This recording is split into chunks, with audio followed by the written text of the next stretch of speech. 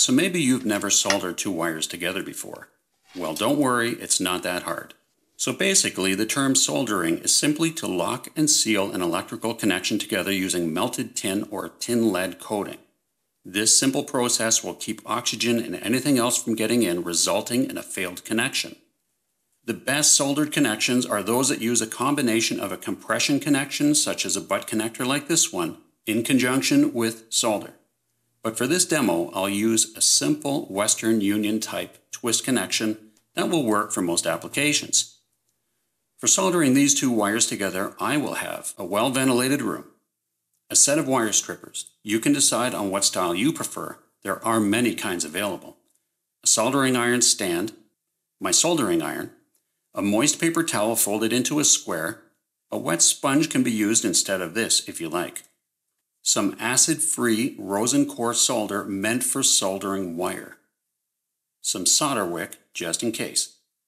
And for when we're finished, some electrical tape or heat shrink tubing to wrap up and protect our newly soldered permanent electrical connection.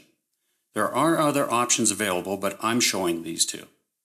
One note here, if the soldered connection I was working on was positioned above my head, I would definitely use protective safety glasses just in case a hot drip of solder was to drop on me. As far as soldering irons go, the heat output rating of these in watts can range from this small one at 25 watts up to 80 watts or larger. The 25 is good for basic applications like soldering this thin gauge wire or for components on circuit boards. And for bigger jobs, the 80 watt one can be used, like for this 10 or 8 gauge wire.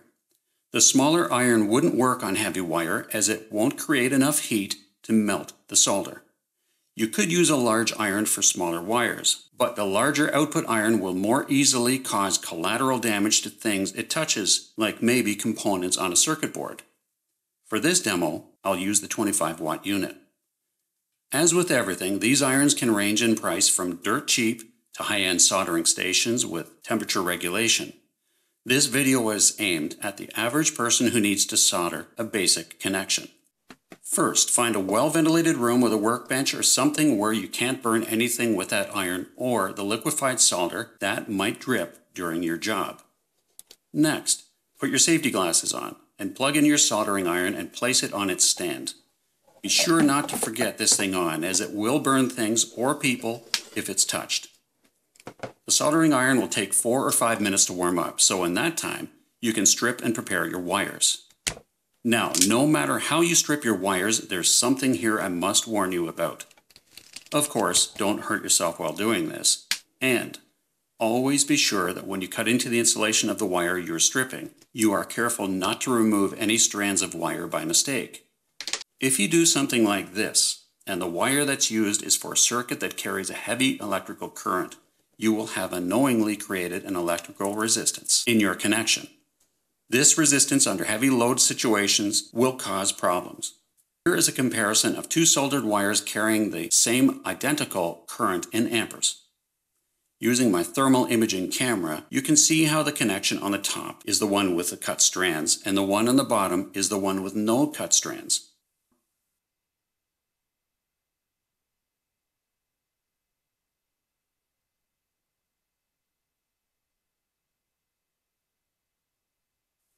Need I say more?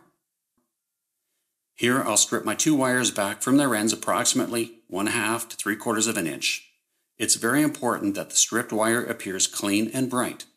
If the wire strands appear dull or dark with corrosion, or if they are green or black looking, that's a sign the wire may be corroded. Don't even waste your time if this is the case. Solder will never stick to those corroded wires. Get yourself some fresh wire. If you're using heat shrink tubing, slide it onto one of the wires now and position it well away from where you'll be soldering, as heat will travel up the wire and it will make it shrink on you. The twist connection I prefer is the Western Union type connection. This is a standardized connection used in many industries, including the one I work in. By holding the pair of wires, crossing them in the middle, and then turning them around each other like this, you will create two hooks. It is very important to create a good electrical bond in your connection before you solder. When you do this, always try to keep those loose ends tight to the connection so they don't stick out and possibly poke through the electrical tape or heat shrink tubing later on. Once I'm satisfied the connection looks clean and tightly wound, I'll grab that moist square of paper towel and put it beside me on the bench. I will then take my hot soldering iron and wipe the wet paper towel with it.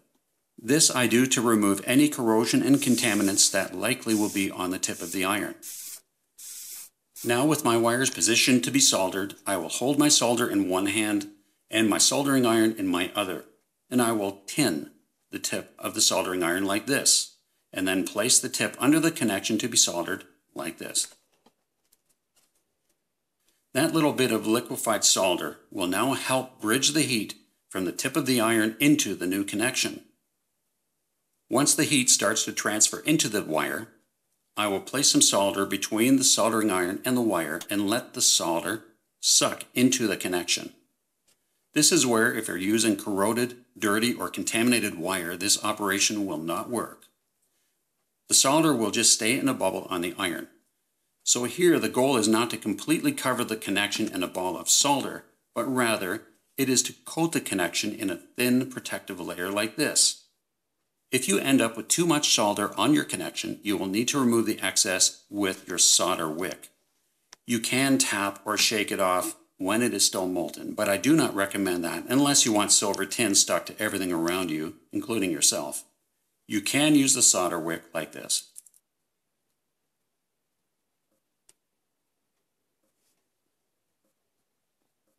So now that you've soldered up your connection, after it is cooled down, you can slide the heat shrink down over the connection and make it shrink with heat. I prefer using a heat gun, but if you don't have one, you can use a lighter or a match to do it. Move the flame back and forth carefully underneath, starting well away, and then move closer until you see the tube starting to shrink.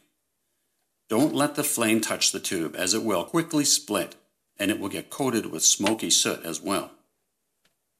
If instead of heat shrink, you're going the electrical tape way, hold the wires apart and with clean hands and fingers, wrap the tape from one wire in slow turns towards the other in a progressive movement while maintaining a wrinkle-free seal.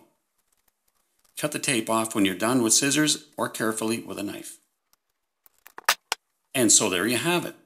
If you have any questions or comments, please do leave them in the comments section below. And if you found this video helpful or interesting in any way, please leave a thumbs up, as it really does help. I have more helpful videos that might be of interest, so please subscribe. And as always, thanks for watching.